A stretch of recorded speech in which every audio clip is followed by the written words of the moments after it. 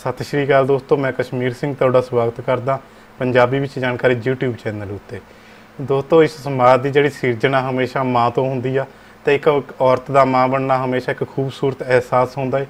पर दोस्तों, सदियों तो ही साडे पुरुष प्रधान समाज दे विच औरत दे नाल जिहड़ियां ਵਧੀਕੀਆਂ ਹੁੰਦੀਆਂ आईयां ते औरत नूं घर सांभण वाली, पैर दी जुत्ती ते बच्चे जम्मण दी मशीन समझिया गया है। पर की दोस्तों, तुसीं जाणदे कि जदों एक बच्चे का जन्म हुंदा है तो औरत नूं जिहड़ा किन्ना दर्द हुंदा है, औरत नूं दोस्तों 20 हड्डियां टुटण दे बराबर दर्द महसूस हुंदा है।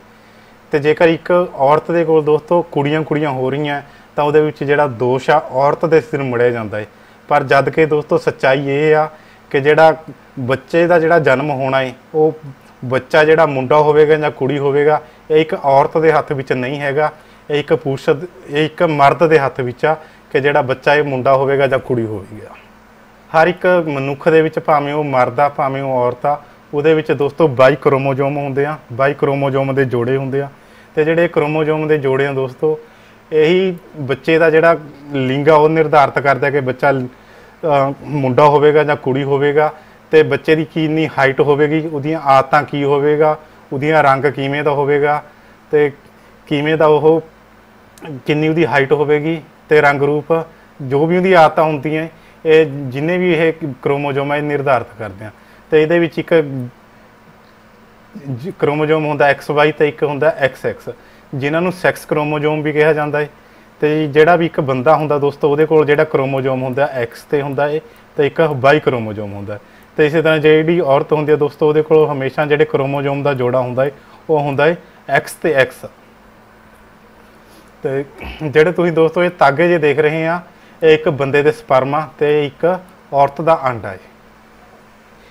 हर एक औरत दे विच दोस्तों 2 अंडेदानियां हुंदियां ते 2 ही फॉलोपियन ट्यूबां हुंदियां। औरत दी बच्चेदानी दे विच दोस्तों जिहड़े बंदे दे स्पर्म हुंदे जानी कि मेल दे स्पर्म हुंदा है 5 दिन तक जीवित रह सकदे हैं। जानी कि जिहड़ी बच्चेदानी हुंदी है उहदे विच औरत दी बच्चेदानी दे विच मर्द दे जिहड़े स्पर्म आ वो 5 दिन तक जीवित रह सकदे हैं।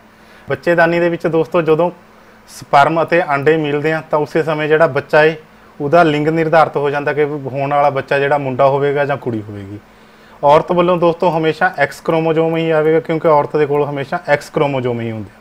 तो जेकर बंदे कोलों X क्रोमोजोम आ गया तो जिहड़ा होने वाला बच्चा है वो कुड़ी पैदा होवेगा, जानी कि फीमेल पैदा हो जाएगी। तो जेकर बंदे कोलों Y क्रोमोजोम आ गया तो जिहड़ा होने वाला बच्चा है उहदा जिहड़ा लिंग आ जानी कि बच्चा जिहड़ा पैदा होवेगा वो एक मुंडा पैदा होवेगा, जानी कि मेल हो जाए, मेल बच्चा जिहड़ा पैदा होवेगा। दुनिया की दोस्तों अज तक कोई भी ऐसी तकनीक नहीं हैगी जिहड़ा एक माँ के पेट विच बच्चे नूं मुंडे तो कुड़ी जां कुड़ी तो मुंडे विच बदल सके। जद कि जिहड़े साडे धार्मिक बाबे ला लो जां धार्मिक स्थानां उत्ते आम तौर पर देखा गया है कि जदों भी किसी औरत कोल बच्चा होने वाला हुंदा है तां जदों बच्चे वो धार्मिक स्थान उत्ते जांदे आ तां ओह ਜਿਹੜੇ ਬਾਬੇ ਹੁੰਦੇ ਉਹ ਔਰਤ ਨੂੰ ਜਾਂ ਤਾਂ ਕੇਲਾ ਦੇ ਦਿੰਦੇ ਜਾਂ ਸੇਬ ਦੇ ਦਿੰਦੇ ਆ, ਕਹਿ ਦਿੰਦੇ ਕਿ ਜਿਹੜਾ ਤੁਹਾਡੇ ਕੋਲ ਬੱਚਾ ਹੋਵੇਗਾ ਉਹ ਮੁੰਡਾ ਹੋਵੇਗਾ, ਸਾਡਾ ਇਹ ਸ਼ਰਤ ਹੀ ਹੈ।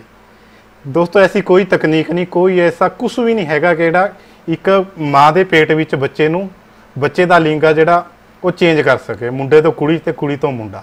ਇੱਕ ਦੋਸਤੋ ਤਕਨੀਕ ਜ਼ਰੂਰ ਆਉਂਦੀ ਆ IVF ਇਨ ਵਿਟਰੋ ਫਰਟੀਲਾਈਜੇਸ਼ਨ ਕਿਹਾ ਜਾਂਦਾ ਹੈ। ਇਹ ਅਸੀਂ ਬੇਔਲਾਦੇ ਜੋੜਿਆਂ ਦੇ ਵਿੱਚ ਵਰਤਦੇ ਹਾਂ ਅਸੀਂ IVF ਤਕਨੀਕ।